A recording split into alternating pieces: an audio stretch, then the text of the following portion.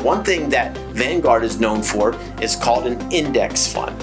An index fund actually takes all of the stocks in a particular category and invests in all of them. So when you hear the Dow Jones went up today by 500 points, the Dow Jones is a grouping of stocks, a grouping of companies, and an index fund would invest in all of those companies at one time and create a mutual fund based off of that index. So that's proven. Index investing, which Vanguard is known for, has proven to be a very popular tool for people to get good return in the stock market over time without having to pick individual stocks. Because you could pick a stock and it could do great, or you could pick a stock and it could do terrible because you don't know.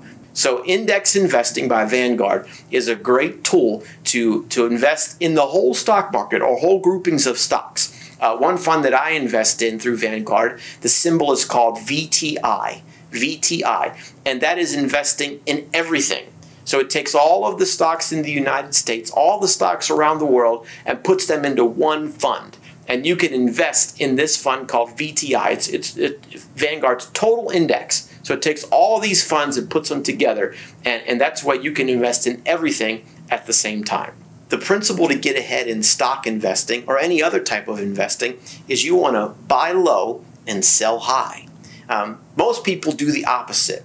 When the stock market does really well and it's on the news every day saying stocks are doing great, people want to go and buy those stocks at that point because everybody wants to join on the bandwagon. This thing's going up so high, I want to be a part of it.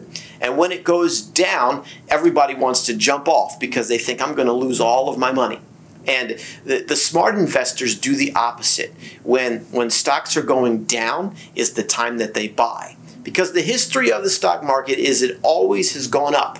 It's gone through periods of ups and downs, but today it's way higher than it was 100 years ago. And the principle is that the stock market always goes up. It goes through seasons of ups and downs, but it always ends up. So when there's a situation like we're in right now and the market dropped 30%, smart investors are looking at that and saying, wow, the stock market is discounted right now. I could invest and get a discount and it's going to go back up. And it's proven true. The stock market went down 30% and it's already gained back half of what it lost just in the last month.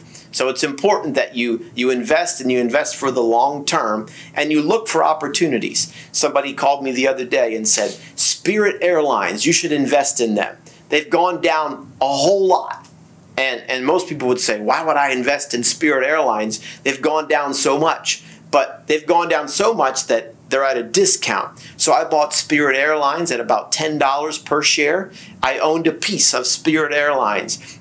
Within a week, that $10 went up to $15 per share. So I made $5 per share off of every stock share that I had of Spirit Airlines. So using that principle, I bought Spirit Airlines at a discount, and I'm holding it for the long term because it used to be at $50 a share. Now it's at $15. Well, the expectation is it's going to go back to where it was. So it's important that you abide by these principles to create diversification in your stock portfolio. Again, your portfolio is a mixture of investments, and investing in the stock market has proven to be a great tool over the last 100 years to build your financial wealth and to build your financial future. Remember, a good man leaves an inheritance for his children's children, and investing in the stock market has proven to be a great way for people to do that over many years.